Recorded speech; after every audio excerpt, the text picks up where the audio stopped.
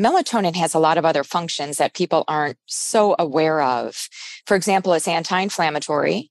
It is an antioxidant. It's very potent when it comes to its free radical scavenging activity. People have started to bring it into protocols for immune health. If you want to live like you matter, ditch the pills, look great, and feel freaking amazing, you're in the right place.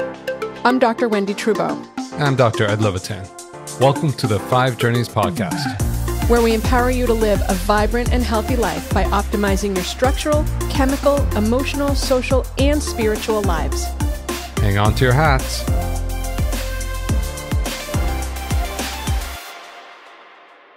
Hello, and welcome to this episode of the 5 Journeys Feel Freaking Amazing podcast. I'm Wendy Trudeau. Ed can't be with us today, so we're going to do this without him, and he's going to miss the best episode because we have Deanna Minich here.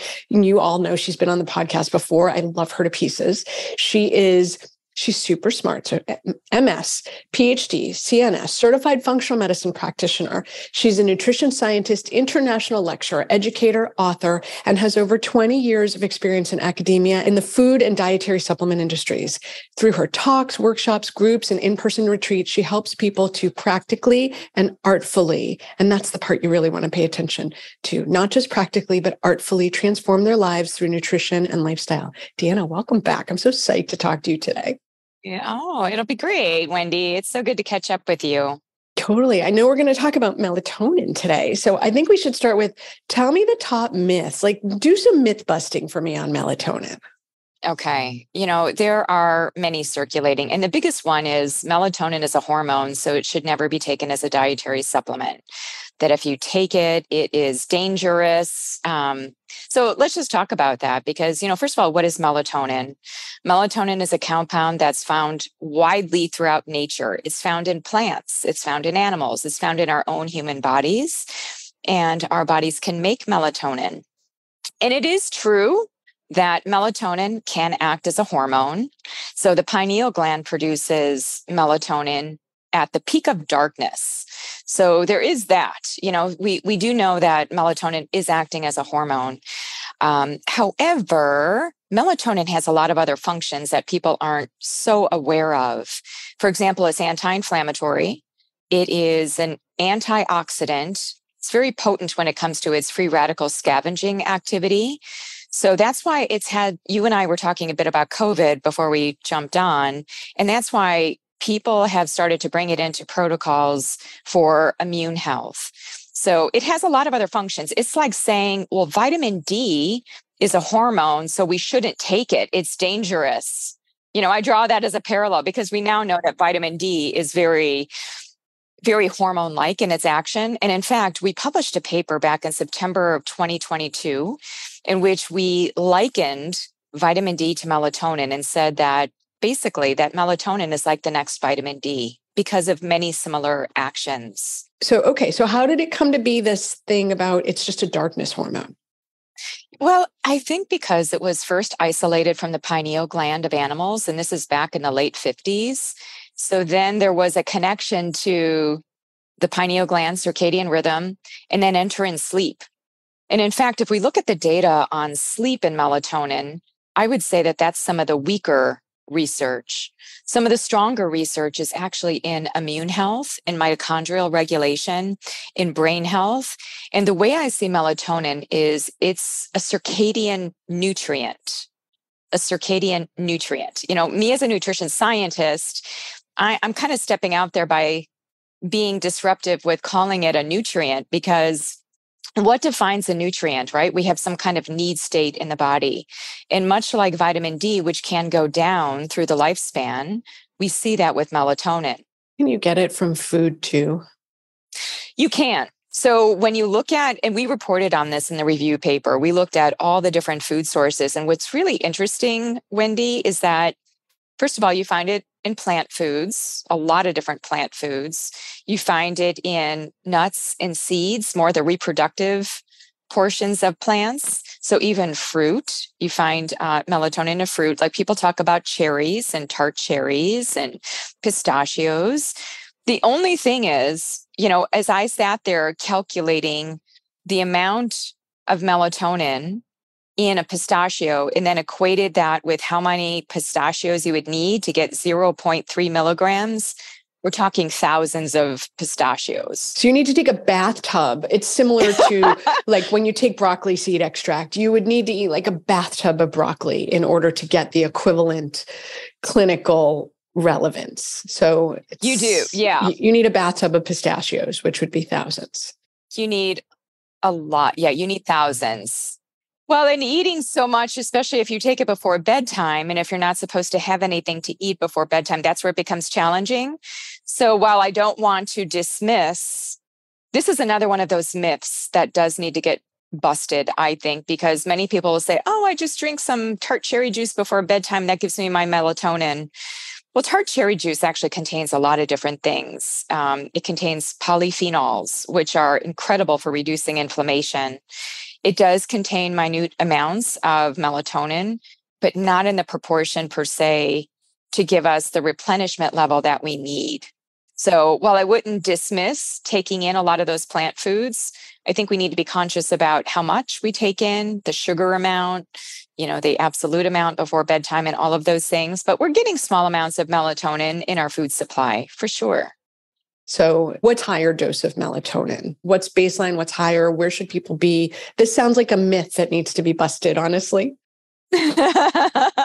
Well, this is a myth on the other side of the coin where people are taking extremely high doses of melatonin, and there isn't a lot of science around that, right? So if I just base a clinical protocol or a dosing regimen on the published science, what we see from the early work of Dr. Richard Wortman and others is that a low physiologic dose of melatonin, which would coincide with replenishment of levels, which we see that dip in our 5th and 6th decades, in order to get those levels back, we're looking at about 0.3 milligrams. Total dose? Yes. Not like per mgs per kg, just literally 0.3 milligrams? 0.3 milligrams. In fact, I was talking with a friend of mine who's a health practitioner, and she had listened to me talk about melatonin, and then she tried Herbatonin, which is one of the products, which is plant melatonin at 0.3.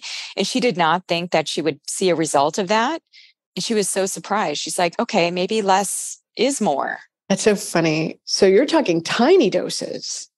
Relatively tiny, but that's a studied dose. I mean, that goes back to the early 2000s where, they were using like physiologic doses and they were using supraphysiologic doses. And they did find much more of a benefit with these lower doses for things like helping with sleep and other things. So, but for some people, let's talk about the personalized nuance as well, because what most people don't realize is that melatonin is metabolized much like caffeine is. So when we take in caffeine, you know how some people do really well with coffee and they have no issue? I'm one of those people, by the way. I metabolize. Not it. I don't do well. It makes me crazy while I sleep. I'm like, but sleeping. Okay. So you're a slower metabolizer of caffeine, right? So you might be somebody who needs less melatonin because it's going through that same pathway, which is cytochrome 1A2. For me, as a fast metabolizer, I might need a little bit more because my body just works very quick on the level of that particular enzyme. So I found when I started having vasomotor symptoms at night, when I started having night sweats and hot flashes and sleep disruption, I was like, I have to go up in my melatonin. I cannot just take the 0.3 anymore. That's nice just for filling the potholes, so to speak. But now I need, like, my potholes are deeper. You have no pavement. I have no pavement in certain areas. So I began taking 3 milligrams BID. And so just taking it at night. So I was taking a higher dose, and that suited me better for helping me to patch over a lot of, sometimes it's not even sleep disruption. It's about inflammation that we have when we're sleeping that causes us to wake. And I think that melatonin. Like what? Like what causes that? Well, because let's think of the glymphatic fluid, right? The glymphatic fluid is now a newer, now it's it's a concept that has rooted into sleep medicine as well as even brain health. The fact of like how our brain cells shrink as we're sleeping in order to allow for the better convection of fluid into the interstitial space. And so basically, we're releasing a lot of these toxic amyloid metabolites and such from the brain into the lymphatic fluid, which then drains into the lymphatic vessels and then goes through our circulation, right? So it seems that some of the research is showing that melatonin is helping in that process. Melatonin is helping to reduce that inflammation. Because if our brain is inflamed, and the brain can get very inflamed because it's very fatty, it's filled with lipid. So lipid can readily be in that state of high cytokines. It can be bathed in that cytokine milieu. So with melatonin being a very effective anti-inflammatory, having that at night to help perimenopausal women with their sleep, with their lymphatic fluid, brain function, less brain fog. I mean, you start putting all the pieces together mechanistically, and you can see where it starts to make sense. So how do you know if you have enough or too much? Well, there are laboratory testing methods. So a lot of the labs that are in our space have urinary and salivary melatonin. I'm a little bit on the fence about those methods, honestly, because if you start to look under the hood of what you're measuring, there can be a lot of things that can interfere with the melatonin. And what you're measuring in the urine is essentially a metabolite. You're measuring that. So imagine that you had some exposure to light. You're going to be changing your melatonin. So I think, and what I have, and I can provide it for your listeners as well, is we put together, so I work on a team of people and, essentially putting together a list of all of the many signs of insufficient melatonin and what that could look like. Now, you're mentioning melatonin toxicity. I hadn't thought about that because I think more often than not, you tend to see deficient or insufficient levels. I mean, I've never seen toxicity. I've just never seen someone who ever got up to that level, especially as it's water-based. It's actually unique. It's amphiphilic. It's water and fat soluble so that it gets into the brain, it gets into the blood. So you are actually, it can flip to both sides. It's called amphiphilic. So it just exhibits both characteristics. Interesting. That's so cool. So with your melatonin, just having a little bit of fat might actually be worthwhile, but not completely necessary. So how do people find the sweet spot for themselves? I mean, if you'll thank you for offering to include that survey, and we'll put that in the show notes for people. How would someone, I mean, certainly perimenopause, but there's a lot of people who aren't perimenopausal or menopausal. So if you're not in that bookend time, how would you know if you're taking too much? Like, can you suppress your melatonin by taking melatonin? This, I think, is a myth. That's another myth. That was one of the myths that I wanted to talk about because one of the things that gets circulated is, if you take melatonin, you're just going to stop your body from making melatonin. And there have actually been prospective studies, about 4 of them, that have set out to answer that question of whether or not your body does stop. And they do not find a cessation of melatonin production by the body when you take even higher levels of melatonin. Now, what I do want to make a statement, a myth on the other side about extensive long-term use at high levels. We don't have enough data. So when we start to think about more than 3 milligrams long-term, there just isn't data. And I know that some practitioners out there in the space, they're taking double digits of melatonin without having the data, but that is not supported by science. I'm just wanting to also look in that direction as well. And another thing, Wendy, that I don't advocate, this is another myth, that children need melatonin. When I see all of these melatonin gummies that are created for kids, and kids are on their devices late into the night, they're in their beds, they're looking on their phone, they're on their iPads. I mean, we need to start with lifestyle when it comes to children. I don't think it's appropriate to have long-term high-dose melatonin, nor bringing in melatonin to children. But I do think it's appropriate to have lower dose amounts of melatonin throughout the life cycle as they start to naturally decline. We do not reduce endogenous production, is what the studies would show. Kids produce a lot of melatonin. The most melatonin that your body is ever going to make is when you're a child, between the ages of like 3 months to, as you hit puberty. And you start that decline. It's all downhill from teenage years, right? It's all down there. Yeah, absolutely. Which, and if we look at the rates of chronic diseases and how the risk for certain types of diseases, whether cardiovascular, metabolic, neurological, they all start to somewhat coincide with that dip in melatonin. And I'm not saying that melatonin is the sole cause of that, but it might be contributory. Wait, it doesn't help, right? It's like being hungry and tired and overwhelmed and stressed. One of those alone, they just don't help.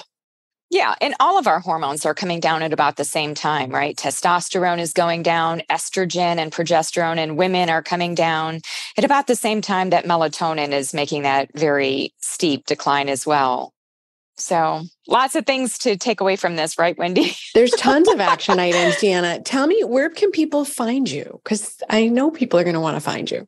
Well, just on my website, deannaminich.com. So DeannaMinich. And what I have on there is, over the decades, as an educator, I've just been loading up the website with resources that people can download for free. And I even tell clinicians, just go and take that variety tracker, use it in your practice.